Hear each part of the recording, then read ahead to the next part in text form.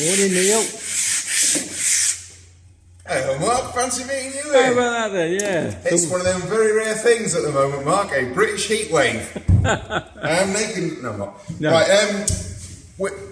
I glued up Friday. Late Friday. I finished at 5 o'clock. I had done this fillet of the inside here, which is a mixture of sawdust and the colloidal silica, and it was all taped up to protect it. So I've come in Monday morning and cleaned the tape off, and I'm just sanding this a little bit because I'm going to glass fibre tape over the top of this here. But very pleased with it so far, Mark. It's gone well, hasn't it? The strength is phenomenal. Yeah, I've only had one problem, which is that the little scarf joint, which I'll walk around to show you. Well, have a look at this. I've been sticking has split. It's split open. As you can see, as I open the clamp there, that's split at that point there. Now, what I'll do is when this has to come back off, it's not permanently on yet, Mark, I will take it off, open it up, give it a good sanding back, and use some araldite on that one there, which is still an epoxy, but I'll get a really good quality araldite, and I'm probably more guaranteed that it'll work there, because it's probably a mistake I made with fillers and so on.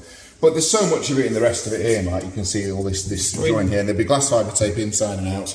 And I'm popping down to Shrewsbury Marine today to buy some faster curing epoxy. Nothing wrong with the epoxy I had, but it's a 12-hour cure period. That's a long time. Yeah. So I'm going to go for one that's got a much quicker curing period, so I can make a few steps run a bit quicker, because I want it for 2 solid days now, so that's the plan anyway. Yeah. So for today, Mark, what I need to do is get this cleaned up, get the outside cleaned up, glass fibre tape the inside and the out, glue this out wall on, and hopefully the little block spaces, which I'll talk about in a future clip, that are going to leave me little gaps between the in wall and the out wall that enable me to strap things and fix them into the canoe. So if I get that far by the end of the day, Mark, tomorrow another big push doing the inside and the seats and so on, and we're nearly at the point where it'll be sanding and tidying up. I'm still undecided about whether I make some air pockets, some permanent air pockets in the end, flotation pockets here. I think I probably will do that, so that'll be a job for tomorrow, Mark. Brilliant. But it's gone really well, Mark. It's really solid. It's light as well, isn't it? Really pleased with it. There's a lot more stuff to glue on and get going and make it stiffer. Of course, these spaces go, Mark. They will be gone eventually, but yeah, it's really getting close now, Mark. Good. Yeah. Right, we'll catch you in the next saga in probably either later on today or tomorrow. A bit later on this morning, Mark, when I've been to the marina and got the rest of the stuff. Brilliant. All right, Neil. See you.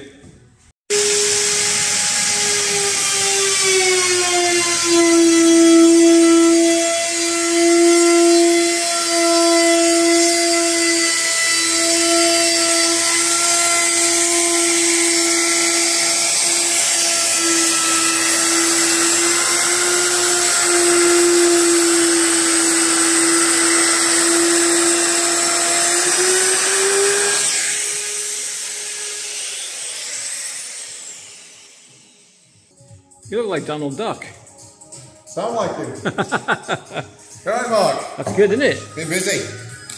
I've got a bit of Simple Minds on. We're going to stop. Oh, yeah, hold up. I'll pause. Hey, look at that. Yeah, there we are, Mark. So rounded off. There's a tiny step in that to sand back. That was deliberate there. Only a tiny step. So I'll sand that back so it's got the nice flowing curve there, and that'll get glass taped. The end needs sanding, but I'll wait until that out wall is off, and I'll tidy all that end up, and then it's going to get glass fibre tape. So we're not far off the next bit of mixing up some epoxy, Mark. Brilliant. You're going to go and fetch it now, are you, in a bit? I will, yeah. I'll just get this finished sanding, tidy up, and so then I'll pop out and go and get it. What will you do on this then? Just paint? Well, I don't know. Yeah, I've got enough epoxy left now if I buy this new stuff to give it at least 1, possibly 2 coats of epoxy on the outside first. But no fiberglass, just epoxy? Well, no, I won't fiberglass the whole thing. I'll just put an epoxy coat on for waterproofing and toughness. Yeah. So that'll soak right into the wood, and then I'll just use an ordinary paint on top of that. Fantastic. That's the plan. But I think what I'm going to do, which is a deviation from the plans, is that there is glass fibre tape along the outside edge here. I think I'll put a stripe across this join as well, just for belt and braces while I got it out, Mark. I'm going to be filling and sanding it all anyway, so I might as well put some on the join. Yeah, fine. Just to reinforce it. Right, so I'll catch you when you get back to that epoxy. Cheers. Hello, Mark.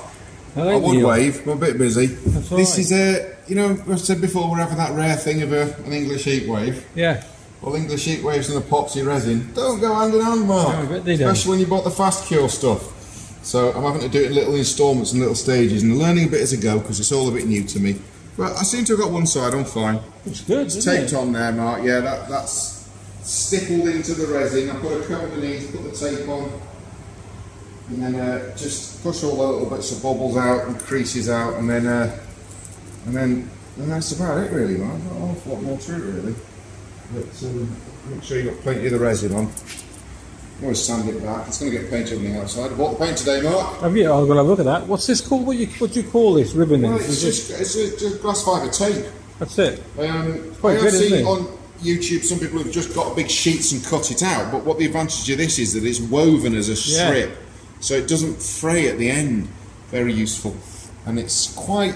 You can sort of tug it and pull it a little bit to get it to without even coming undone. It's so because it's woven round and round and round. Where'd you get it from? Online. This is made by West System. This one, which is the sort of industry standard glass fibre people. But I bought a slightly cheaper one, which was in fact sold initially as exhaust glass fibre tape to wrap your exhaust pipes. Right. But when I read into the small print, it was just glass fibre. In fact, here it is. Here's a piece of it here, Mark. That's the one that's the exhaust wrap tape, and that's the one that's the West System one. So you can see that's a slightly better quality. Yeah, it's better. But I'm going to do the inside with that, and the more structural outside's been done with that one there. All right, okay. So get in there. I have just enough to do the nose on this, which will be perfect for me because I measured it out, thinking if I get half of it done, that'll be brilliant. Oh, I see. You've actually trimmed the nose down. Yeah, well, I've just sanded it, Mark. I've got the belt sander on it and did that. So the little bit I got there, I'll wrap down here. I'll stipple it on like that just to get a tack going on that bit there, like that. Get it coated and wrap that down onto it like that, and then sort of brush it into it, and then. That's what you mean. It holds it together better. It does. It put it seems to do what I want it to. I've not struggled with it. It's done what I wanted, Mark. Always a bonus. A little bit short there. I'll cut a little piece off in a second and overlap it. It's quite forgiving, isn't it? It is actually. Yeah, I thought it'd be more difficult than this. The only downside, like I said when we just started this bit of film, was the temperature today, Mark. Yeah. It's warm. Thought about doing this naked, Mark, because I'm that hot, but. Probably not appropriate, is it? No, but I can understand. I definitely understand. Yeah, oops, I've dropped it already once. Mark, I'll be sanding lumps of epoxy off the floor when we get back next to it. Where have I got my scissors, Mark? There we are. I'm just going to cut a little strip off the other piece, finish off what I'm now deciding is the stern, and you're at the bow. All right. Yeah, looking good, isn't it? Yeah. Pleased with it, Mark. Pleased with it. There we are. That's gone a treat. I've got exactly the right amount on this pot. Okay, brilliant. Right, what's your next step? I see you've drilled the holes in the bottom, and these are for your. Well, there's a little keel bit that goes in keels, there. yeah. That's going to go in those holes there. And you drilled them from the inside out because you'd. Centre line that was spoken about. You kept that as a reference point. It was pre-marked, wasn't it? Yeah. Well, a little bit of this overlapped on there. It all gets sanded to be tidied up anyway. It's just starting to gel now. I'm not talking about timing it to perfection. I did cool the epoxy down in a bucket of water first, just to mix it at a lower temperature in the first place. See if that bought me any extra time, and it has a little bit more actually. In case anybody's wondering, he's not wearing a skirt. He's wearing a pair of shorts, but it does look a bit weird. And that's although it remains the case for the defence. Yeah. So this is the stuff that he's using. I'll bring you back on there, and that's what he's using to actually epoxy resin. They come as where'd you get them from? A marine centre? I got that from a marine supplies. I got the Sugar Marine Supplies, I think it's called. And Frankwell. Nice lot. Yeah, they are. That runs it. She was very, very helpful. Yeah, very good. That's all I will do. I'm stuck to the paper. There we go. Okay. A little piece of wood does the job as well, doesn't it? Yeah, just need to smooth it down. That's my little steering stick. I didn't plan to use it for this, but it's doing it a treat, Mark. Yeah. Not special rollers like Mark said for this, but I didn't really want to get into that because you've got to get into all the solvent to clean it all afterwards. Here we are, Neely. Hello, Mark. Hello, Neil. How are you? It was hot yesterday. We're now on an amber Met Office warning for heat.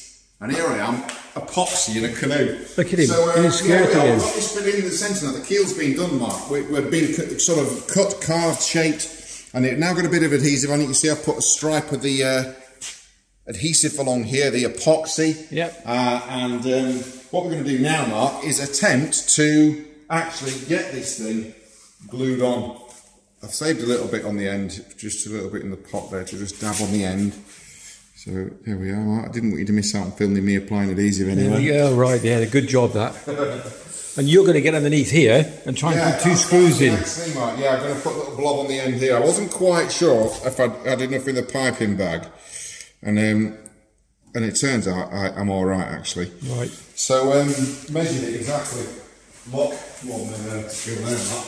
so it's been piped on. Same procedure as before. The piping bag. Yep. Straight down the centre there. You lined up there. Masking tape either side. I've marked the centre here. We've had a little dry one before, didn't we, Mark? And I'm now going to run underneath, climb underneath, and put some of these in. But Mark might need to be on the top at this point, holding it down to hold it in position. So if you stop that skidding left and right, Mark. Because the pressure's probably going to come at that point there, because we're drilling through there at that point there. I'm going to let me just pause the camera. Yeah, go. Hello, Mark. Can you see me? Or are we looking at you at the moment? Yeah, we've got the first one in. Just at this point here, we see it squishing out. So we've got a bit of time. We've got about 10 minutes to get the job done right with the glue and the adhesives and the temperature and everything. So I'll put another one in here, one here, one here. That'll be the centre in. I'll then go to the end and then I'll fill the rest in after then, because it'll hold itself in place then. So that's what we're working on at the moment, Mark. I'll just film you putting one in. Okay, Mark. Yeah, let's get going with that then. Right, I'm holding it. Yep, got it down. There we go. So Neil's going to pop underneath. I can't film it because I've got to push down on the skeg. So he's going. I'm going to go underneath. There's a hole here near the front there. I'll screw that in. That'll pull that down then, and we know that then, looking down the thing, that it's straight. Then you see, we're going to the other end. Okay. And then I'll have time on my side to get the rest done carefully, Mark. Good hands free, both with the same shot. Right, so I'm going to push down on this. Yeah. I'll get underneath it. Dead centre. Hold on. Oh, it's squeaky, that one. Right, I think I'm pretty well. Yeah. See it squeezing out then. Beautiful. That's what we want, Mark. Squishing out. Squish out along the majority of the length will be perfect, that will. So what I'll do now is there's about 4 more each side, but at least I know it's straight now and it's held in and it's not going to go anywhere. Yeah. I cast my eye down it, Mark, that's beautiful. Beautiful. Beautiful. Yeah, it's good, isn't it? That'll do it. That's the trickiest job. That's one of the few jobs you just cannot do yourself. That turn the canoe over. But yeah, thanks, Mark. Pleasure, mate. Morning, Mark. It's been a hot couple of days in the workshop, so I've got in early. We're going to finish at 10 o'clock today. We had some other workmen in the workshop yesterday, so it got in the way a bit, and I've got myself an hour or so behind. So I've just got a couple of bits of jobs to do to get finished off today, Mark. Oh, by the way, have I told you why I wear this, Mark? This horse brass. I haven't told the world, though, have I, Mark? Tell the world. Well, in the medieval times, they believed that shiny metal would ward off the evil eye. And I've had this since the start of COVID, and I haven't had COVID yet, so it must work, Mark. There you go. Proof it works. So that everybody should be issued with a horse brass and wear it. Does that work, do you think? Anyway.